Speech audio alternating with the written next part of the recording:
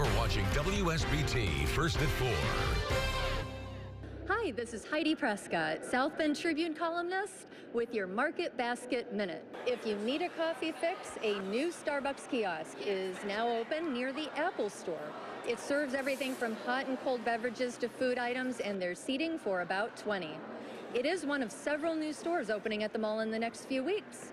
If you're a parent, you know how much kids love to bounce on inflatables. Well, Colby Bounce is opening next Friday near the food court.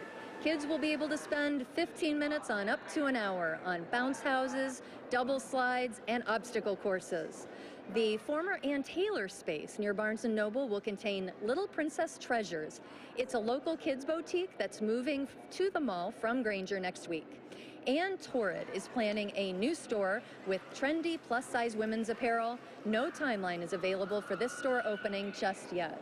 We're here with Ryan Ginty, mall manager. Ryan, tell us a little bit about how much this activity we're seeing is part of just the normal ebb and flow of retail, and how much of it is due to the recent mall renovation. Yeah, thanks, Heidi. Certainly with 120 stores, we're always seeing some coming and going. But with the renovation, there's definitely been increased interest from both local and national brands. So we're really glad to see that this year. And do we have more announcements on the way? Yeah, I'm hoping to give you a few more announcements, maybe some national brand announcements by the end of this summer. With the Market Basket Minute, this is Heidi Prescott of the South Bend Tribune.